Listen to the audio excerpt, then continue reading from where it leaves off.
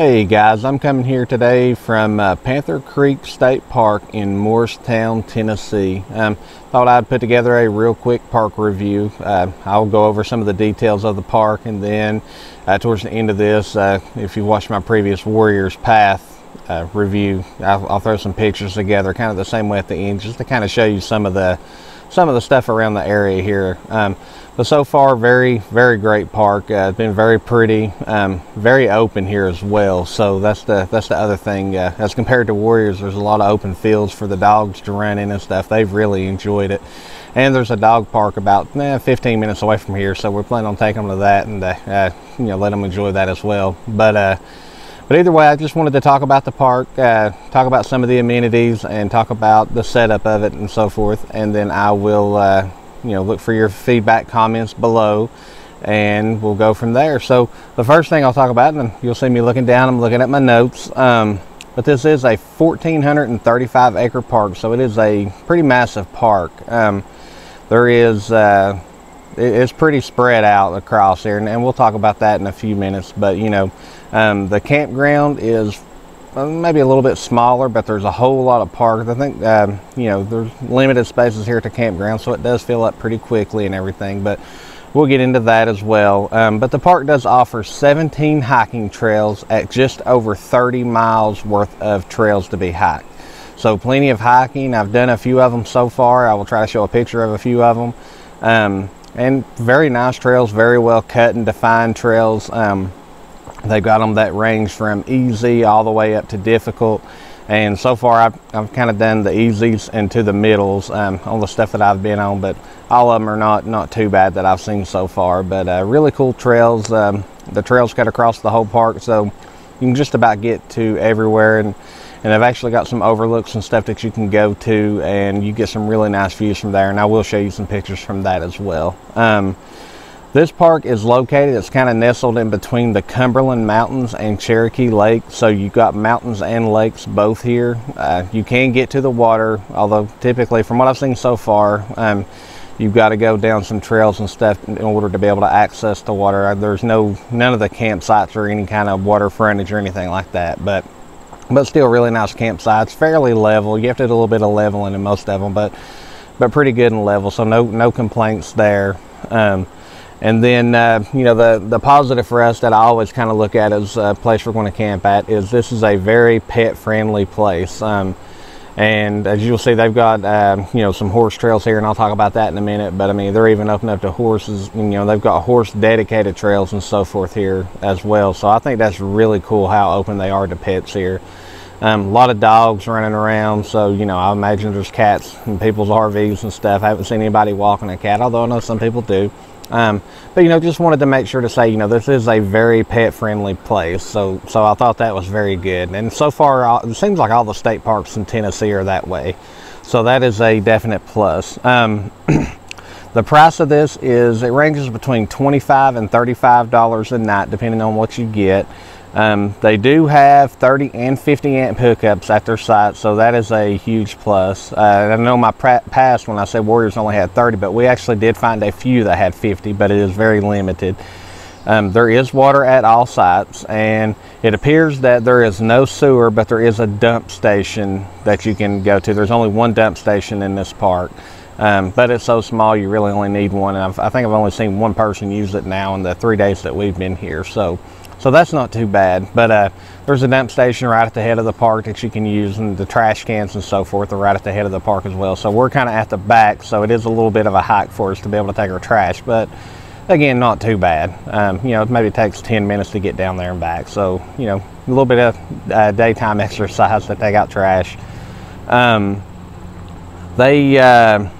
They do have, so there is 50 total sites here. So as stated, it's a lot smaller than Warriors. I think there was 120, 130 some sites. So a lot less than half. They do have a few set up for big rigs. There's actually a big rig just over here from us. It's a 42-foot Class A RV, and it is massive, very nice rig.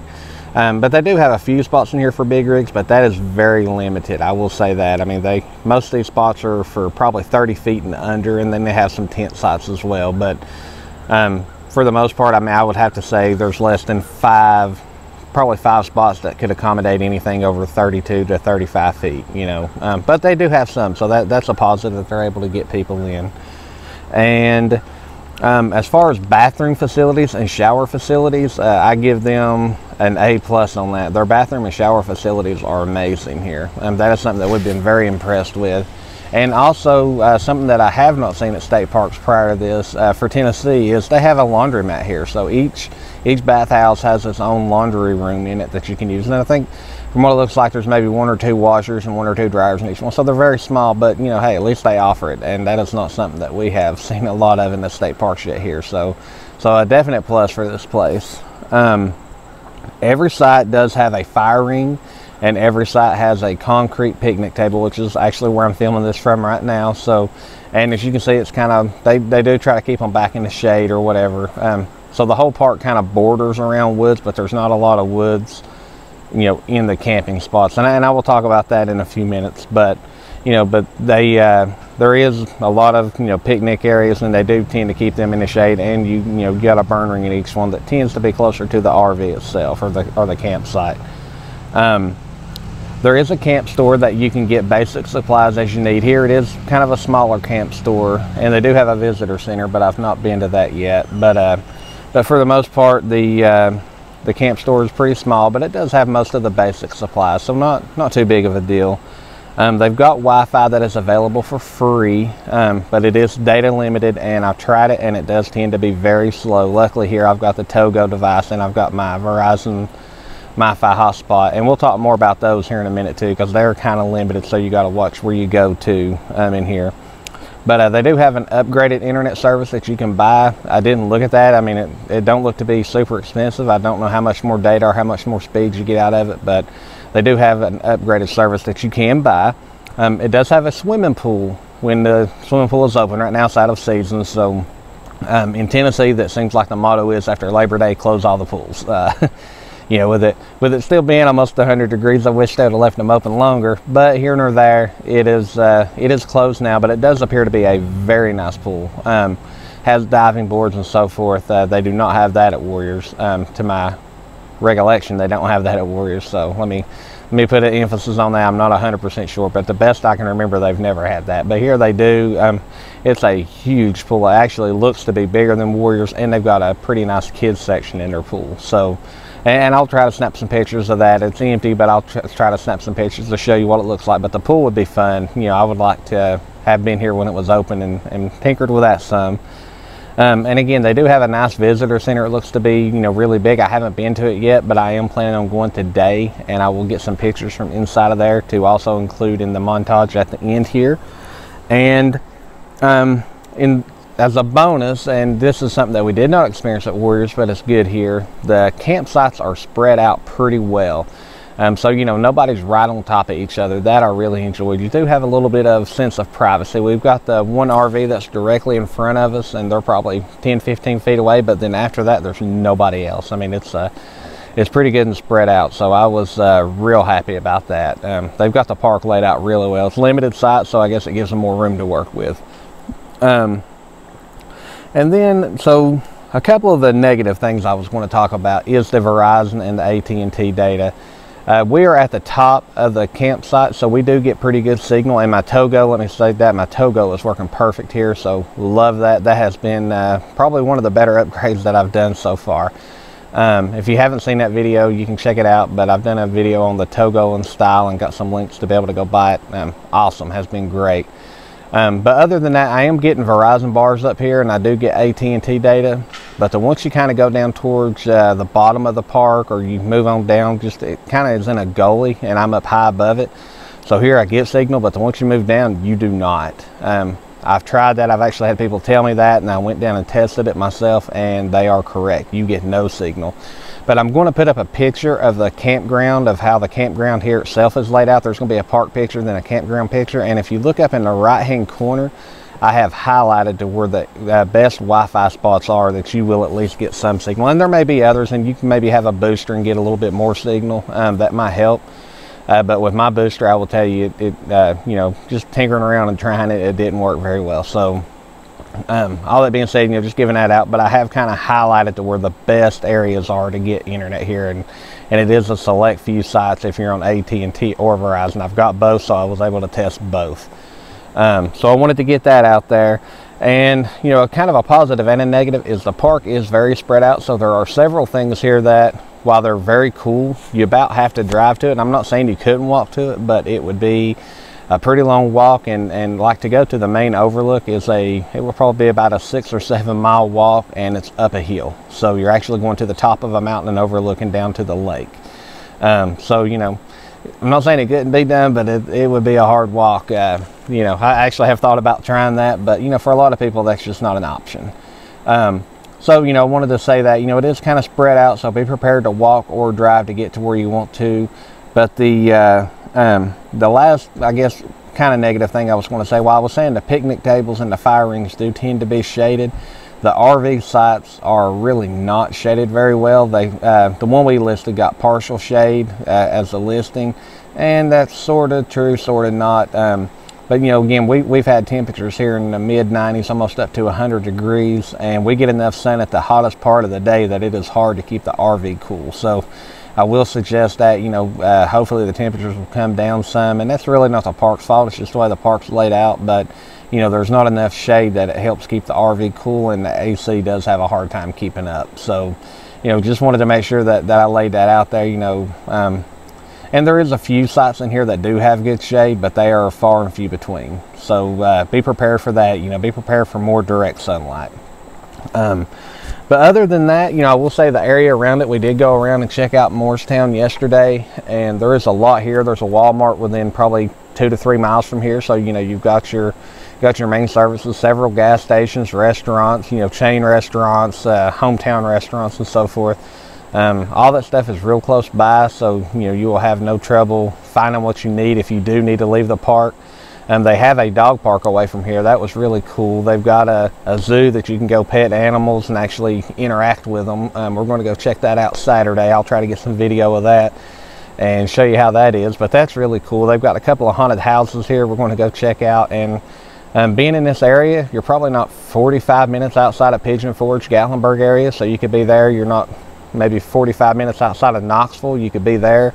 So you are right in the center of everything. So really cool area, like I say, a lot to do. But to finish up this video, I will just show pictures, kind of show you the park. It's so spread out that it wouldn't do well for me to try to film it all and make this a 2-hour video. So I will take some of the highlight pictures, show you what all it has to offer. But I would highly recommend this park. I mean, for the money, you can't beat it. Again, it's the Tennessee State Park, so they have the same discounts as Warriors. You got your senior citizens discount if you're over 50, military discount if you've had any military service, and if you have, thank you very much. I'm a big military guy. I'm an Army brat myself. I was born in Fort Knox, and my dad was a service member, and I wish I could have been, but for medical reasons I was not able to. But here nor there, that's a whole nother story. But we'll say I highly suggest the park to everybody, and I will show a video montage or a picture montage just to kind of show you what all is here and how everything looks. But highly recommend this park. It is awesome. The people I've spoken to here, again, it's the RV community. They're all awesome too. So, that's just pretty much a given in the RV community that everybody's really easy to talk to and easygoing. But with all that said, I appreciate you watching. Please subscribe if you like the video. Give it a thumbs up to help other people see it.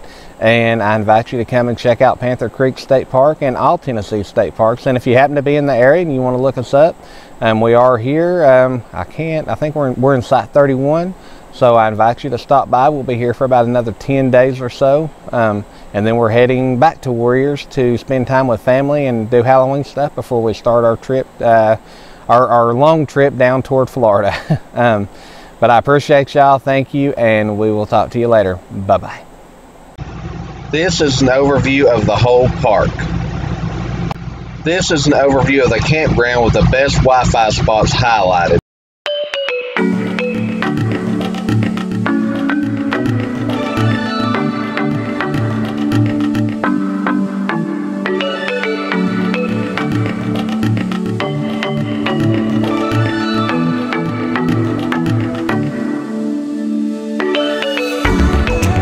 Door doors are closed. Find me outside by the coast. It's what I love the most, what gives me comfort. Keep my feet on the ground by the water.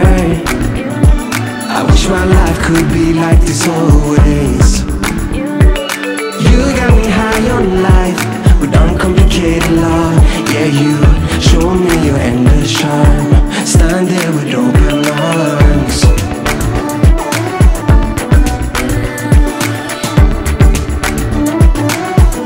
Stand there with open arms.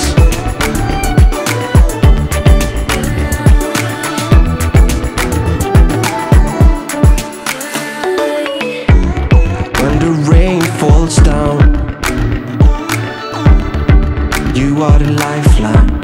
If I drown, the sun melts the ice. Yeah, you make me come alive. Keep my feet on the ground by the water. I wish my life could be like this always. You got me high on life with uncomplicated love. Yeah, you show me your end.